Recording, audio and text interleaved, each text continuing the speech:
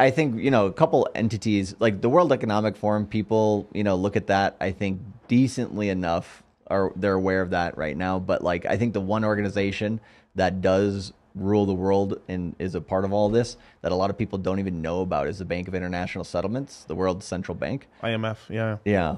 And I'm just like, like, you have, like, it took me a while when I was basically studying money, how all this system works, before I even heard of the Bank of International Settlements. I'm like, wow, that's an interesting kept secret, right? But they have all these levers, man. So give us a breakdown of that scene. So the Bank of International Settlements, there's a really good documentary called Princes of the Yen. Send it. Yeah, fucking amazing. This man is a student. This guy's always trying to, like, this. Send it, bro. I'll watch it. Oh, dude, it's one of the best documentaries ever. The guy who's in it, basically, he talks about how Japan essentially... I'm making a note to make sure y'all send me this shit. Oh, I will. I will. Of course. Don't worry. But basically, Japan fucked their own country over in order to... Well, they basically gave a blood sacrifice in order to become part of the financial elite globally, which is the Bank of International Settlements. The club. The club. Exactly. It's like, okay, so the Japanese economy is doing too good in the 80s. Well, if you kind of just mess it up a bit, make it normal, and fuck it up a little bit, then give us some land. And when we take some of that land, then now we own a piece of your country. You're basically blood brothers with the Bank of International Settlements now and all this shit. And then, they're forever part of the cabal. But, and there's a lot of trade deals and stuff going on. It isn't magic that the United States is deglobalizing, but the Japanese are part of that trade deal. Yeah, well, and all the, that's why BRICS is coming around and all that stuff, because the BRICS are trying to romance the Mexicans right now. You believe that shit? That literally came across my desk. Bro, I literally think that would start a war. Yeah. I believe that the wall is not built so we can supply manpower. So I don't think Spanish men make less money, but I do believe without Spanish men, for example, if you were to make E-Verify completely like almost like a Bacon Davis project, right? I think it would shut the American economy down. Because so many Spanish people are coming to do the work that Americans will no longer do. Yeah. If I were, and look, I would never, but if I were president, I would give all of them amnesty, make them pay a penalty for just to make it fair for the people that did, do it right, and start getting that tax money, because a lot of people don't pay Spanish workers correctly. No, they don't. I pay my guys absolutely correctly. They have to have a social security card. We do all that stuff. But I'm telling you now, there's a lot of cash under the table. There's a lot of not paying taxes, a lot of 1099. A Spanish guy can go get a tax ID number, and then he can have a new identity tomorrow.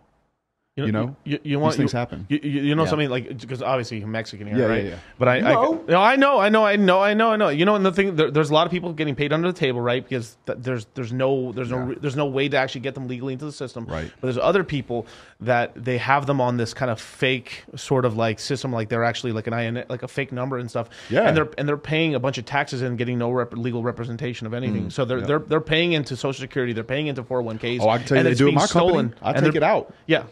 I take it out, match it. You know how the government thinks about that? Well, we're stealing Social Security from everybody anyways by, in the next 20 years. Yeah, so. I don't believe that we're going to see Social Security. Yeah, I know. Yeah, we're not getting Social Security. Oh, not at all. Bullshit. Absolutely nobody is.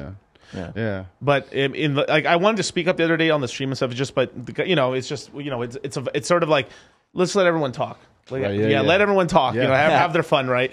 But I was gonna say this. I mean, shit. You got the beaner on the. We might as well talk about it a little bit.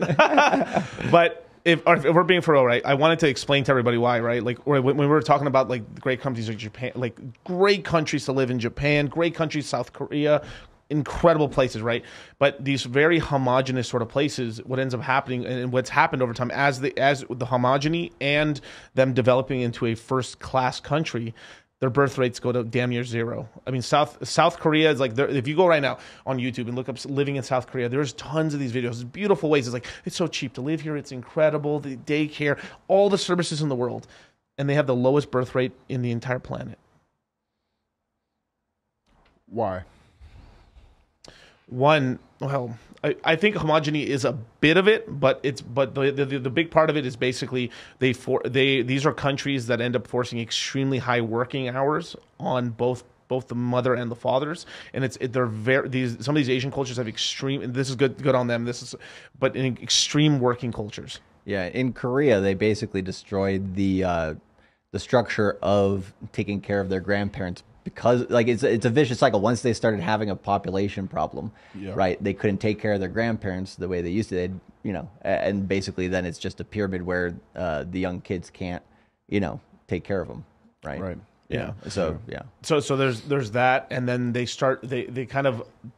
The main thing is basically industrialization. It's okay to industrialize, but you have to create industrialization with space. The way they do it is that they end up putting all the economic incentives in the main cities, and it's very cramped and it's very hard to have a large family. And on top of that, because you end up having limited space, just like Bitcoin or crypto and stuff like that, when you have a commodity or something that a ton of people want, the price keeps going higher and higher and higher. And what ends up happening is that you can't afford to live anywhere else where you actually have some land.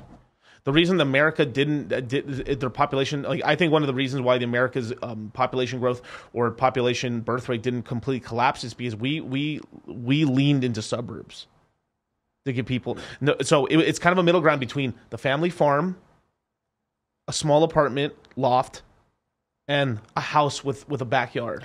Do you think that was by design, or do you think that because one thing that America does not have is a strong train system, and we all know that they certainly could. Shout out to Warren Buffett. He owns it. Right. But what we have is a very strong interstate system, right, which would promote and force a vehicle in very non-walkable cities in America. Yeah. Very few. Dude, I live in a country club back in Louisiana when I go home. Okay. There's no fucking sidewalks in the neighborhood. It's the nicest neighborhood in town. Like, there's no sidewalks. It is the nicest neighborhood in this town. None.